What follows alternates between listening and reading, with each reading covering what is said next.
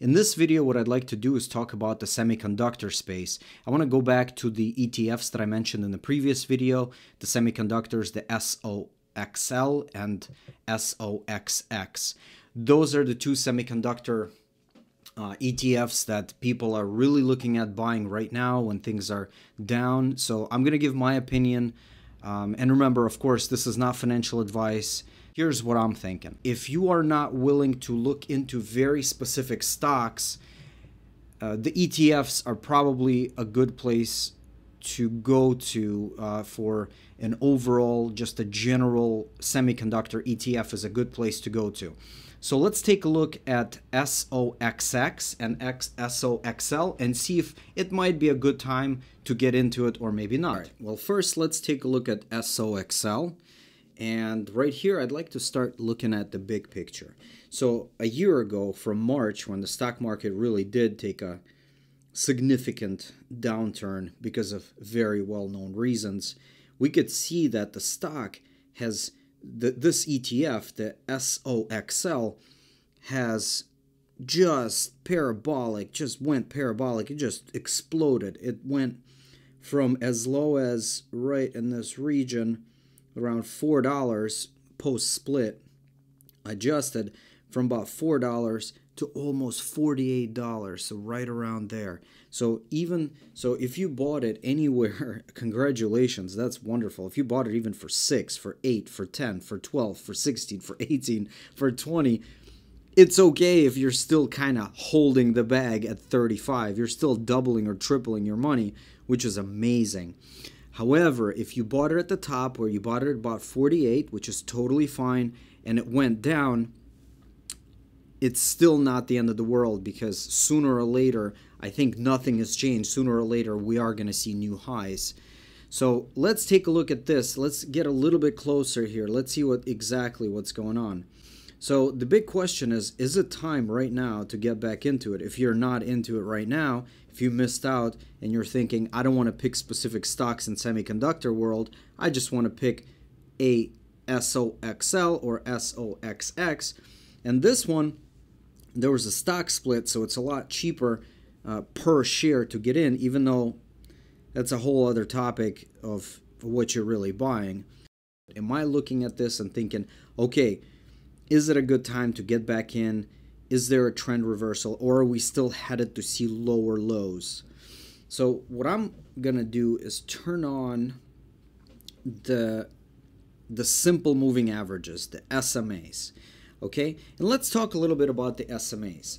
So here I have 3 lines. The orange one on the bottom, right here, and I'm going to go ahead and draw on top of it so you can see exactly what I'm talking about. So this orange one right here, that's the 200-day moving average.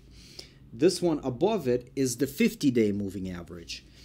And the one above that is the 10-day moving average. Now, these are simple moving averages. And for beginners in the stock market, these are crucial to take a look at. In my opinion, this is what I was doing about 10 years ago. I was looking at these as my guides on the trends, because we're always trying to write a trend. We're trying to be on the trend, not against the trend. So if we look back here where I drew these 3 little blue lines, everything was wonderful at that time. Things were going up, the trend was still going up, everything is great. However, if we look at right over here, right there, if we look right over there, we can see that we tested that the 10 tested the 50, the 10 SMA tested the 50 SMA, and this was kind of like a signal. It was like, maybe this is a trend reversal, but no, it was not.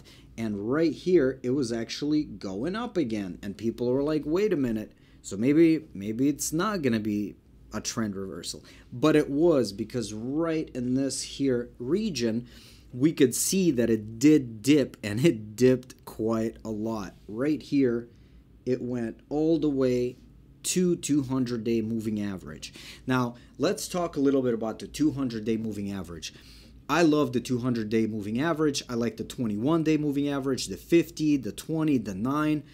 Why is it so important?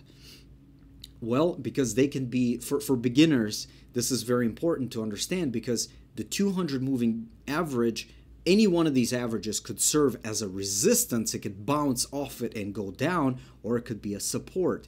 The 200 moving average is usually, for me, is a good indicator of support.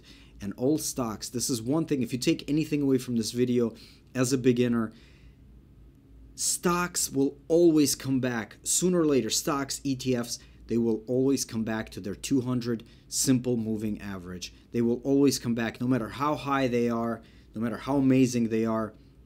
Sooner or later, they will touch it again. And usually that is a great time to buy, because that's when they will bounce off of it and go back up. Unless something crazy happens and it keeps going down, and it might go down a bit and then it'll go back up. But if history repeats itself, 200 moving average is a wonderful time to buy in, and you will see other people, because everyone's looking at more or less the same SMA. So let's get back into it. So, okay, so right here, it went a little bit below the 200 moving average, but right after that, it moved back up, and up we went.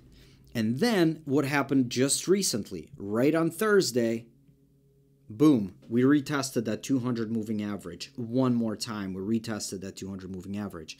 Okay, so on Friday, we had a wonderful green day, you know, and then today, it's kind of down again. So what am I looking at? What specifically am I looking at? So to me, what is important, let me delete some of these so I can clearly see what I'm talking about.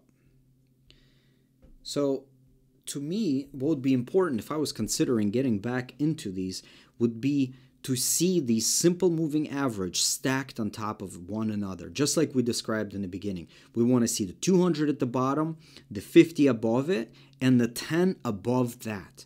When that happens, when we've got the 200, the 50, and the 10, we know there's a reversal.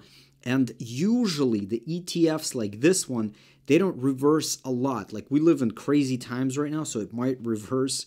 Anything could happen. But when we see clearly that at the bottom, we've got the 200, we've got the 50 above that, and the 10 above that, usually that's a good indicator that we're headed upwards. Right now, we're not there yet. The good news is that, yes, we do have the 200 on the bottom. We're above that. We bounced off of that. We're above that. But the 10 moving average is below the 50. So we have yet to clear that as of right now. And this could be a good time to buy. Theoretically, when we look back at this, this could be a good time to buy, because technically we're above that. As I'm saying this, it moves down a little. But I would not get into it personally until I see these three stacked up. And this is the same story with SOXX. We are technically, we are above. They are stacked the right way. You could see right here with SOXX is actually a little bit better than SOXL, because right here we've got the 200 moving average. This one right here, this is our 50 moving average, and this one right there is our 10 moving average. So they are stacked correctly. However, there could be a quick reversal back, just like what we saw right in this region right here. There's a reversal back. So if we were just going off of just the SMA right here, we could have been like, oh, it's time to buy right there. But what happened? It went down right after that. So for me personally, if I was to be going into SOXX and SOXL right here, I would wait for these to get some room in between them so that there's some breathing room, because right now it looks like they're stacked right on top of each other. If you look over here, it looks like they're stacked on top of each other. So what I would do myself, let's talk about this. What I would do personally is I would wait for them to separate a little bit. So you've got the 200, the 50, and the 10, and they're kind of separated. So it's clearly going upwards. I would look at the candles. I would see if they're strong candles. You know, it's okay to have some red days. That's actually wonderful. The market needs to breathe. That's totally fine. But the trend, the SMA, which is a lagging indicator, this is of the past, we've got some separation and they're kind of headed upwards. That's how you know this trend is going to move upwards. And I think that's a wonderful thing to wait for. Now, let me make a quick disclaimer. Let me just tell you, I am not in SOXX nor am I in SOXL. And the reason for that is because I like to pick my own stocks. I like to pick the actual companies that are in them. If you have not seen, like I mentioned before, if you have not seen what's inside SOXX and SOXL, you can see the videos that I've already posted on this channel, specifically what's inside these semiconductors ETFs by searching for Lava Trades, semiconductors, and you will see exactly in that video what's inside of them.